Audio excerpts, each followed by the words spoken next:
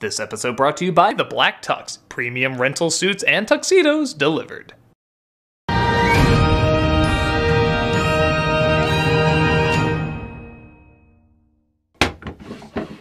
left it in here somewhere. Ah, here we go. The original classic. You know, when did Tim Burton and Johnny Depp become the people you call to tone down the imagination? Critic! Malice? We need your help right away. Tell me all about it! So there's great trouble brewing in... Oh.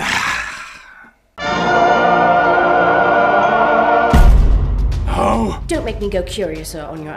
Oh, come on, Malice. I know I'm doing a Disney live-action remake month, but they didn't even do an animated Through the Looking Glass movie. Yes, but the animated Alice in Wonderland looks more like Through the Looking Glass than the live-action Through the Looking Glass. Sadly true. Besides, a lot has changed. Tim Burton's gone. Everything's more bright and colourful. Even Johnny Depp's better. Really? All that happened? A solid 2 out of those 3 things, yes. Alright, how do I get there? Do I eat something or go through a magical door? No, we use this technologically advanced time machine to go wherever we'd like. Gee, how magical.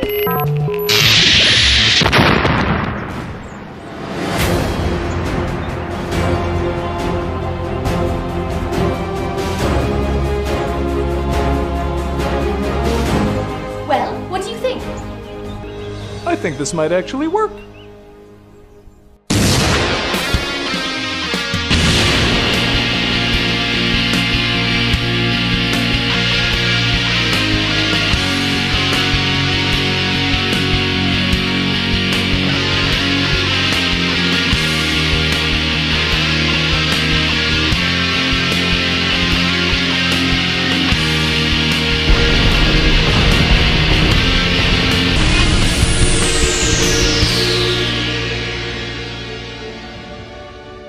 Wow, I just can't get over how beautiful everything looks. I mean, it's bright, it's colorful. Surreal. I mean, dare I say it, there's a sense of wonder here. Good. I didn't want to have to cut off your and feed them to my wildebeest. It sounds like you did. I did, but I won't. Yeah, it's progress. So, remind me again what the urgent matter is. Carrot Juice is sad. And? His entire family died in a fire. Recently? No, long ago. And we have to stake our entire world upon making him happy again. Okay, look, it sucks that he's sad.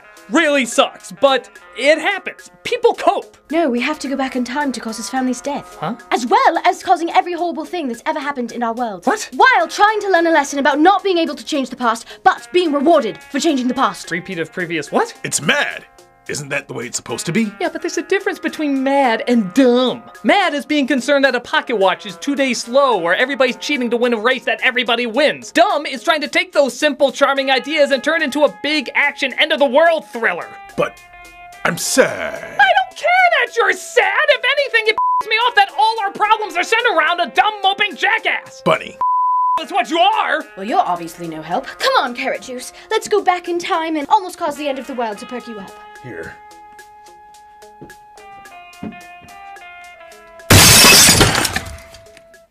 Yeah, that's pretty much what happens. La la la la la la la la la la.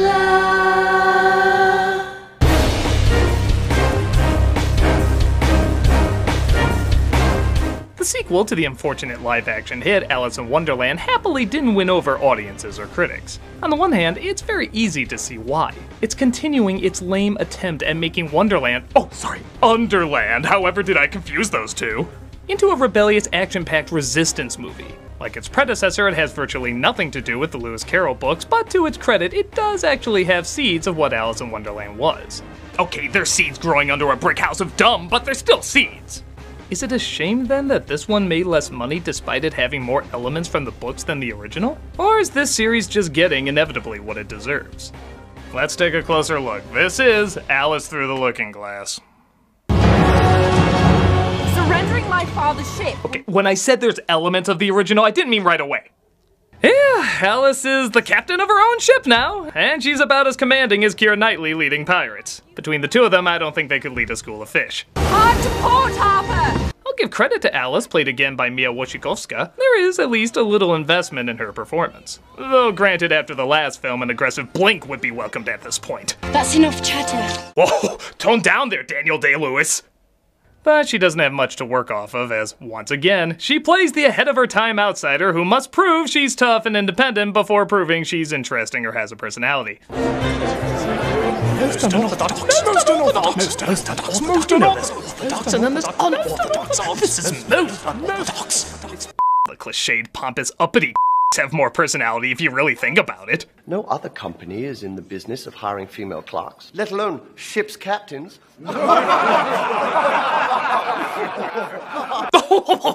My teeth can't get any bigger, but my monocle certainly can. There will be no further expeditions. You will start in files, but in time... My transition of Billy Zane Fett is almost complete. Well, my transition into the NBC Peacock is almost complete. Let's just agree we're sillier than anything we're going to see in Wonderland. Underland. Oh, yes, stupid movies. Okay, do Americans just have trouble noticing the vowels after the R sound? Like, it's pronounced ferret, not ferret, or whatever that was. There. Like, I get that that's part of the American accent, that, you know, whenever there's a vowel before an R sound, it's always a long vowel, hence carrot instead of carrot, and for some reason the vowel after the R is always silent for some reason, but if you're going to attempt an English accent, at least try to get it right, Doug and Tamara. Ugh. And also, a little hint on the intrusive R, like, that only happens between vowels. Like, it doesn't happen at the end of a syllable. Just pointing that out. Moving on. Your father set those shares aside for me. He gave them to your mother, who sold them to me a year ago while you were gone, along with the bond on the house. House bonds, stock shares, company ownership. Alice in Wonderland, everybody! At this point in the original book, she just got done talking with flowers and met the Queen on a giant chessboard. With that, here she's wondering whether or not she wants to sign over her father's ship to save her mother's house. But it's in a garden. That's kind of the same thing. Sea captain is no job for a lady. You can't just make things however you want them to be. Clearly, you've never met the writers of these movies. We do eventually get to Underland, as the caterpillar, now a butterfly, leads her to the looking glass where she crosses over. Look, someone's in there. Who's in there? Who's in there? Oh no, the guests are trying to get in through the locked door. Hurry, Alice, before they get in and ask what's going on. Why is this urgent? Believe it or not, we actually do partake in some Wonderland-ish material, knocking over Humpty Dumpty, bickering with chess pieces, doors leading to the sky. So this is what Alice in Wonderland could have been. Plot ho! What's the matter? The Hatter's the matter. He's grown darker, denies himself laughter. And no scheme of ours can raise any sort of smile. Yep, the Mad Hatter is feeling sad because he came across a blue hat that reminded him of his family killed by the Queen of Hearts. Not sure why Alice was brought in to deal with this. Maybe her slight sense of acting direction can set off Depp's complete lack of acting direction. I found this. So if this hat survived, my family must have too. Yeah, if Depp's Hatter acting in the first one was the equivalent of his Fantastic Beasts performance, then this one is definitely his Mordecai performance. I never said I was sorry when I had the child. It's like his Willy Wonka was too drunk to find a job, so he became the local Ronald McDonald. He looks beyond lost. You are not you. There's a hole in the world like a great black pit, and it's from this movie that's full of So, because I know you're all invested, why don't you remind us of the plot again, Alice? Find Time's castle, borrow the chronosphere, travel back in time to Horror Inventors Day, save the Hatter's family from being killed, and thereby save the Hatter. And then get McFly to kiss at the prom so my picture will come back. And if your past self sees your future self, Everything would be history. That really doesn't sound worth the risk. I mean, I like the Mad Hatter. Actually, I don't even like him. But even if I did, it's not worth risking the entire friggin' world. You know, because it's the entire friggin' world. Hatter's counting on you. We all are. Why? You really are making a mountain out of one of these. He's depressed, sucks. Grab him some Prozac and show him some Fresh Prince of Bel-Air, minus this episode. The end of the world does not need to factor into this. She goes to the center of time, as she's the only one who can do it because she's not from around there. Oh, those restrictive rules that limit the imagination of Wonderland. Oh, sorry, Underland.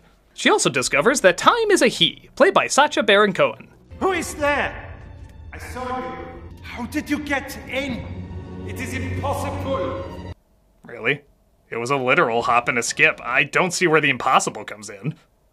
Despite not being in the books, this character does surprisingly bring a similar charming goofiness that would probably be found in them. It's actually refreshing to hear ideas and wordplay centered around time being explored. Everyone parts with everything eventually. These minuscule artisans are my seconds. Thank you for your use, sir.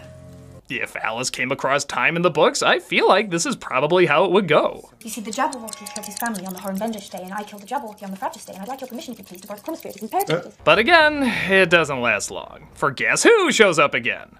No, really, they want you to guess before they reveal her. Shall I announce you? No, never mind. I'll announce myself. Who could it be? A performer who used to be subtle but gave it up for screaming and crazy hair. The other one. There you go. Can we get that fast forward thing back from earlier? These are the parts that really need it. It looks like Time has fallen in love with the abusive Queen of Hearts, played again by Helena Bottoming Out Carter, as it looks like she still has it in her contract to have the camera 2 inches away from her at all times. I could get even with my sister, and we could war the past, the present. Okay, you look like Pennywise about to French me. Please stop confusing the camera for your toothbrush. Alice decides to take control of the chronosphere to go back in time to save Hatter's family, but not before battling Time's minions.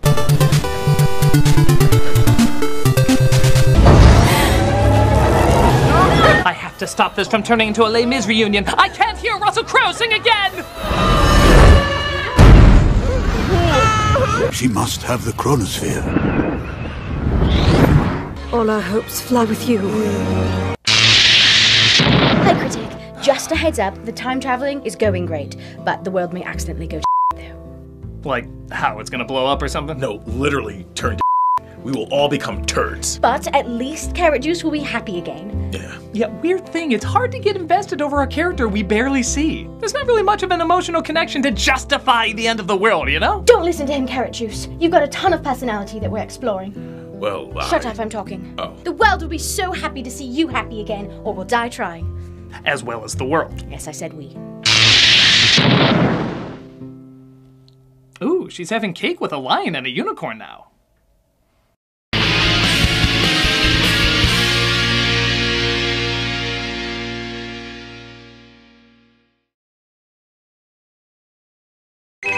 What's that? Why, yes, I'd love to play football with you.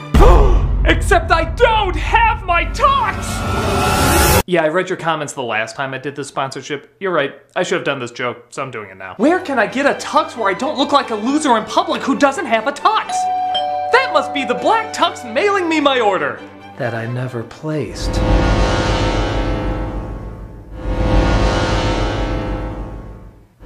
Everyone wants to look good for that special event, but they don't want to fork out a ton of money for it either. Well, thebblacktux.com is your answer with high-quality rental suits and tuxedos delivered to your doorstep. It's such an easy way to rent suits and tuxes online. Most suits go for something like $1,200, but at the Black Tux, they start at $95. They let you create your own look and choose from a ton of great stylists. Their expert customer care has your back every step of the way, and it's completely done online. You can even do a free home try-on so you can see the fit and feel the quality of your suit months before your big event. And after ordering your suit, they'll have it to you 14 days before the event even starts. And if anything is less than perfect, the Black Tux will send you a free replacement right away. When your event is over, you just drop your rental back in the mail, and shipping is free both ways. And hey, you want to get 20 bucks off your purchase? Just visit thebblacktux.com/nostalgiacritic. That's right, just go to thebblacktux.com/nostalgiacritic and you'll get $20 right off your purchase. All I gotta do is put this beautiful tuxedo on and I'll be ready to play football. There is no footage of Doug playing football because Doug does not have a football. Football scare him. They remind him of his lack of masculinity. However, here's some footage of him in that awesome tux with a drawing of what he thinks a football looks like.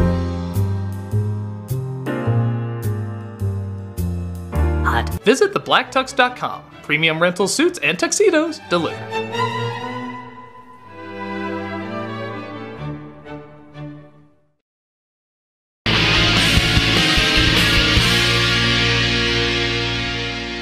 So Alice travels to when the Hatter and his family made the crowns of the White Queen and the Queen of Hearts. Only princesses then. It looks like the crown doesn't fit the giant head though, causing the crowd to laugh.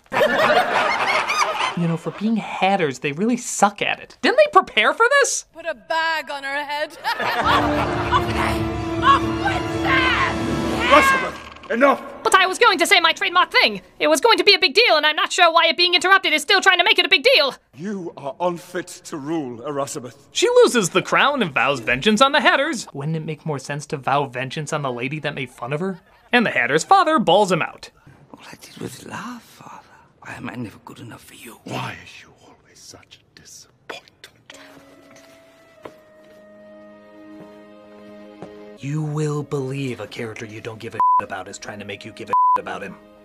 Alice tells the Hatter about how his family's going to get killed, but he doesn't care. So she tries to tell the family, but they're in the middle of fighting off incredibly forced exposition. All of Whitsend laments the day of your sister's accident. As the clock struck 6, I shall never forget that snowy night when she hit her head in the town square. That moment changed everything. Get in? Got it. Good. So she goes to try and stop the Queen of Hearts from hitting her head, while Time tries to follow her but comes across the Hatter during his tea party. Again, in all honesty, this scene has a real legit Alice in Wonderland feel. It's different levels of insanity trying to relate to each other and getting nowhere. And it's actually clever as well as entertaining. Is it true that you heal all wounds? Time is on my side. I have always wondered when soon is. If you vex me, it will be an eternity. But even that's botched in an attempt to throw a kind of twist in there. And until the young Alice joins you for tea, it will always remain 1 minute till tea time for you and your underheads. You get it? So when Alice showed up in the first film, she was actually freeing them. That's why they were at that table the whole time. Why is that supposed to be fun? Wasn't it crazier or even mad that they were just sitting there the whole time because they wanted to? Nobody said, oh, I really want it so that they're prisoners there. They just wanted them to be in their own little world because it's enjoyable. Again, you're trying to add logic in something that doesn't need it. The series really is like the villain from Care Bears in Wonderland, trying to add logic and order to a world that shouldn't have any. Except in that, he's the bad guy. Here, it's just Disney! And that's still the better adaptation, by the way!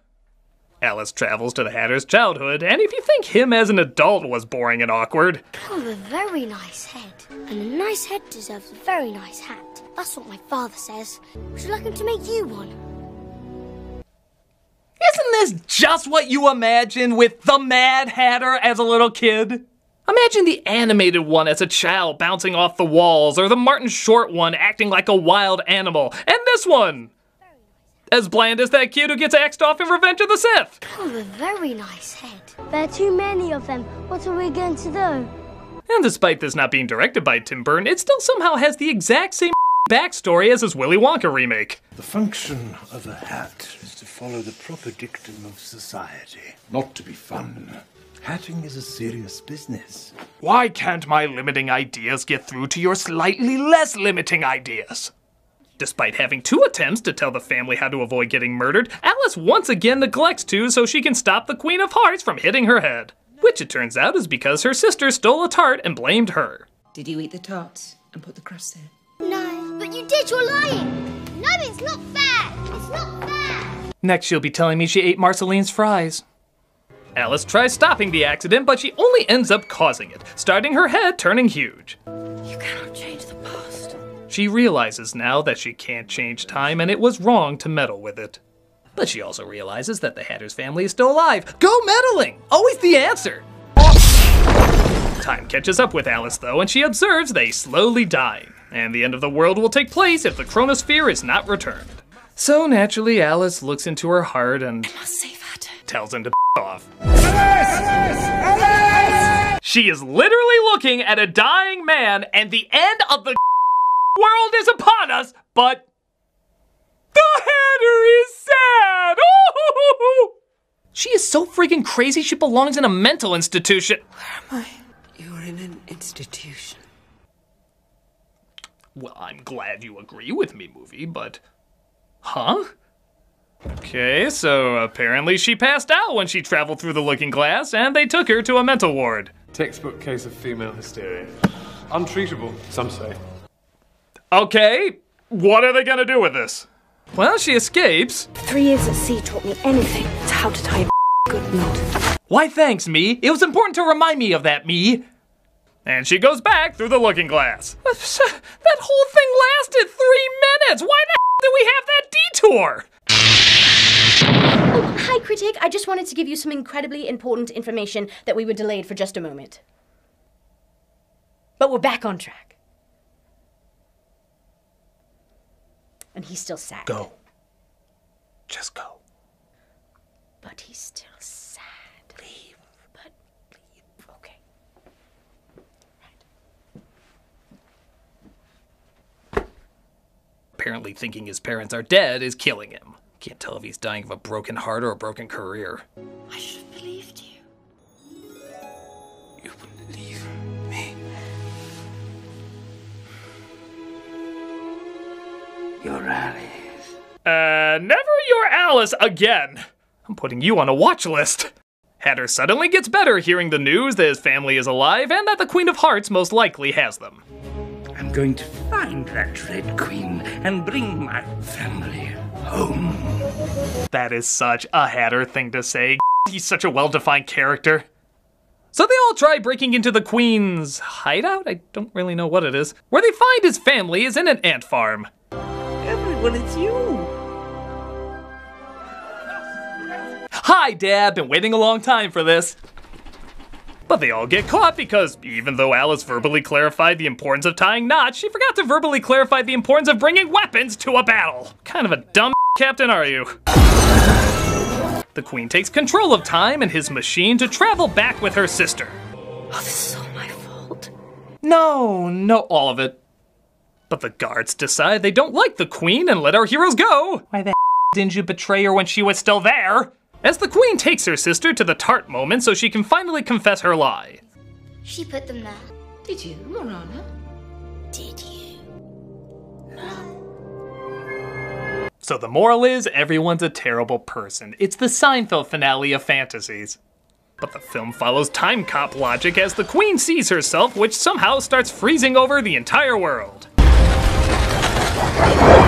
So just a reminder, you can't change the past except when you can totally, absolutely change the past. Don't seem to recall her opening the door and freezing the world the first time she stole the tarts.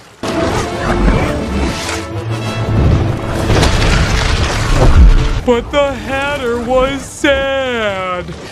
They try to get the chronosphere back where it belongs as everyone starts crusting over. Goodbye, brother. Brother, goodbye. I have cherished every moment with all of you. Gentlemen, it has been a privilege playing with you tonight. Alice, of course, gets it back in time as the world is just barely saved and the White Queen finally confesses her fault. I ate the tarts and I lied about it. I should have just told the truth and none of this would have ever happened. I'm so sorry. That's all I ever wanted to hear.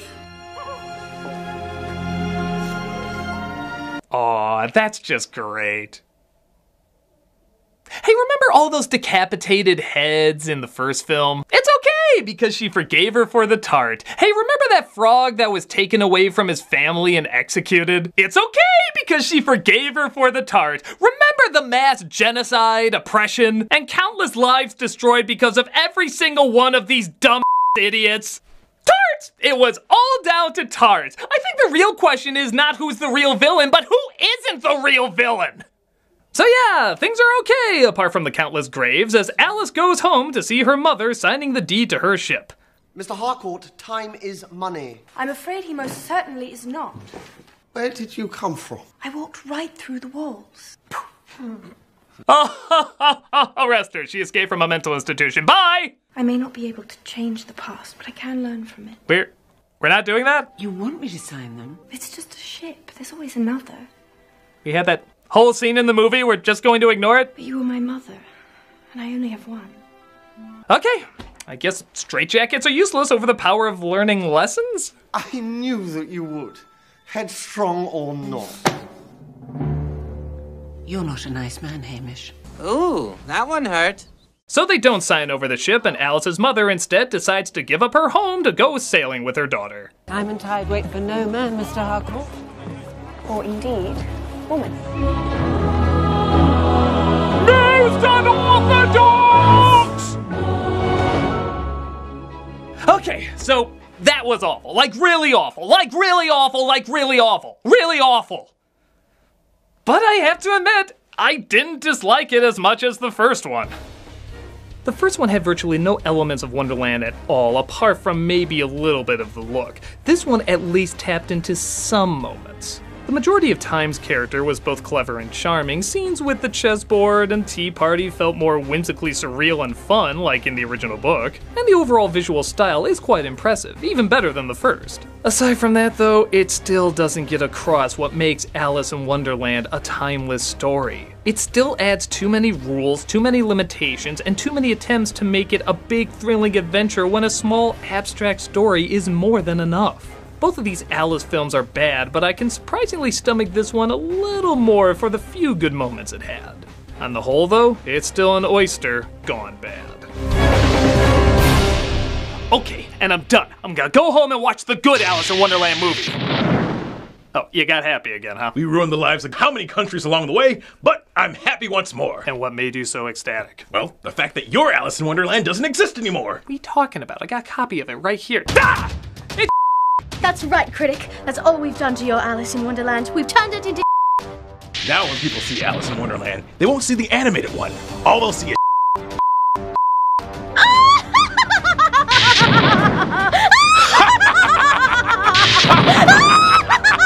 Alice, wake up! Please wake up, Alice! Alice, will you kindly pay attention and recite your lesson? Oh, time traveling and the Mad Hatter's a dramatic character and the end of the world because of a tart. Alice, what in the flaming are you talking about? Oh, I'm sorry, but you see, Tim Burton said... Tim Burton? No one's going to remember his later films. Half of them are flops, even the ones he produced. Oh, then I guess like me, people are waking up and seeing the stories that really last. Whatever. Come now, it's time for Duck Dynasty.